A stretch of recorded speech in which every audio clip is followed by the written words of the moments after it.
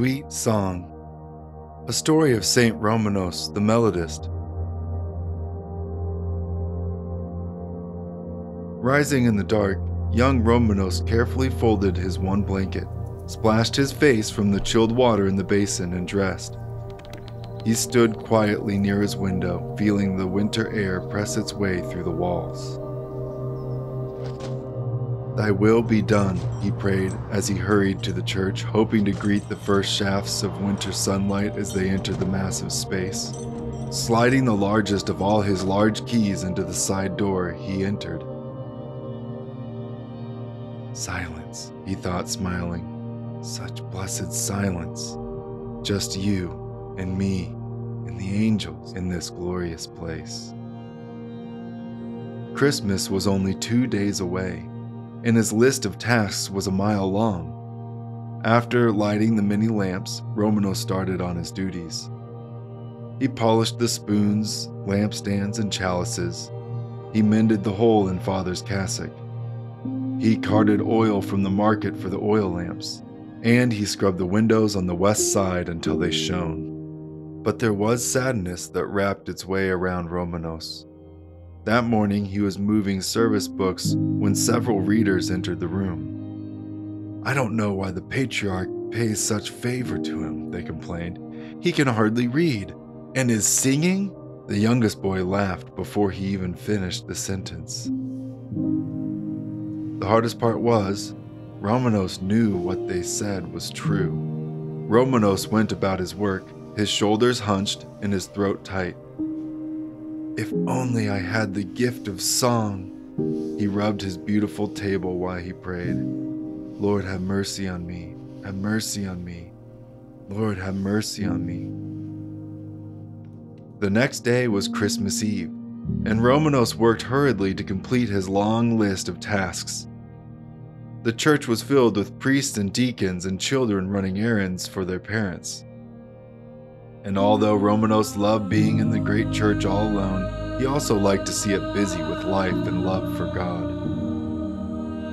Christmas Eve arrived, and the emperor himself joined the people for the service.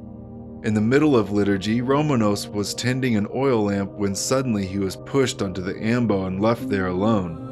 "You're paid like one of us," a reader whispered fiercely in his ear.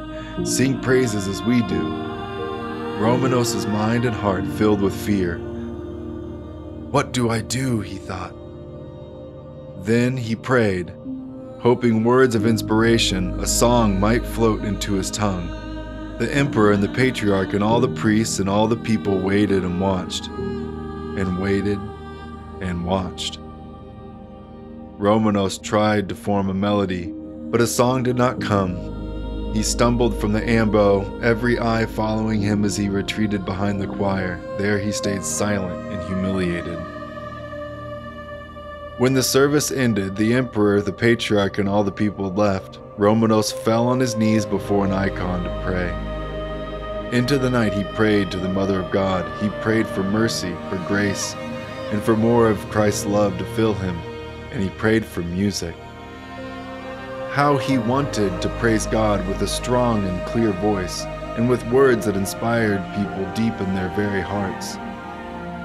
His tears tumbled one after another onto the marble floor until he fell into a deep, deep sleep. Before daylight, Romanos had a dream. The Mother of God herself came and placed a small scroll onto his lips. She told him to swallow it, a strange request. Romanos swallowed the scroll and awoke.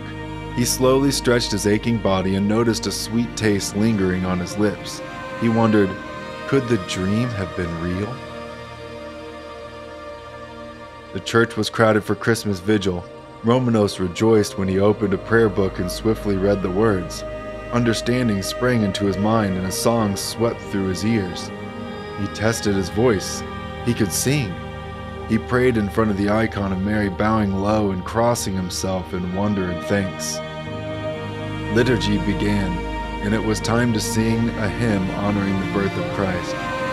With the patriarch's blessing, Romanos bravely stepped to the ambo, and as the sweet words formed in his mind, they spilled into his lips. Today the Virgin gives birth to the one who transcends all, and the earth offers a cave to the one who cannot be approached. Angels with the shepherds sing his glory, and the wise men with the star travel on their way. For our sake a young child is born who is God from all eternity.